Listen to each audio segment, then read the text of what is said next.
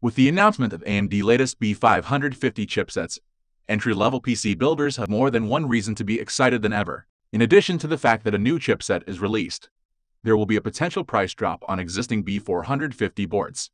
The B550 chipset starts as low as $100, a whole $50 lower than what the B450 debuted at, which in itself is something that is very appealing for budget-conscious consumers.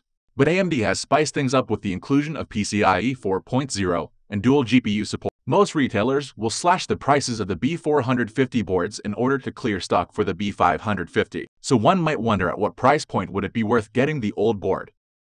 AMD B450 vs B550.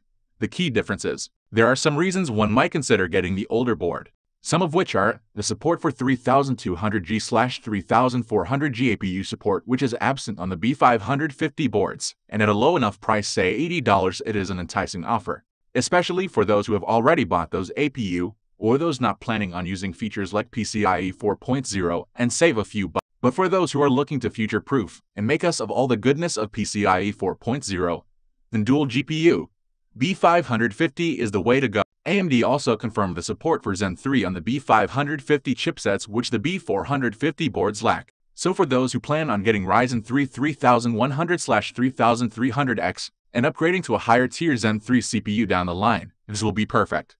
Considering that even the X470 boards lack a PCIe 4.0 support and don't support Zen 3 officially yet, we have a killer value in the B550, as we are essentially getting an enthusiast-grade board at a budget. AMD is carrying forward the trend of bringing all high-end features to budget builders with the release of the B550. Although one might want to get the B450 if they find a very good deal and slash or are planning on using the Picasso APU, we highly recommend getting the B550, as the Renoir CPU are just around the corner and also future-proof the system while availing great features such as PCIe 4.0.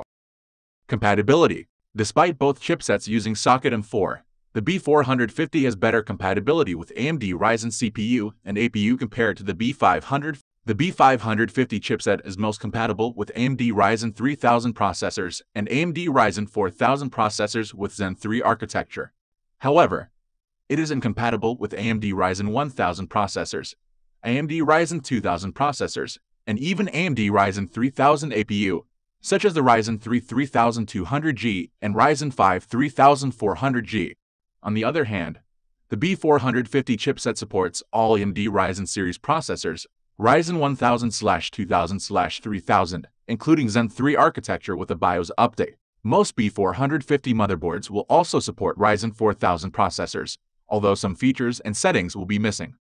Comparing two strong competitor models is not just an easy task. However, we've done a little, but choose yours one according to your preferences. This video is just a help over the topic. Hope this video helped you out. Thanks for watching till the end.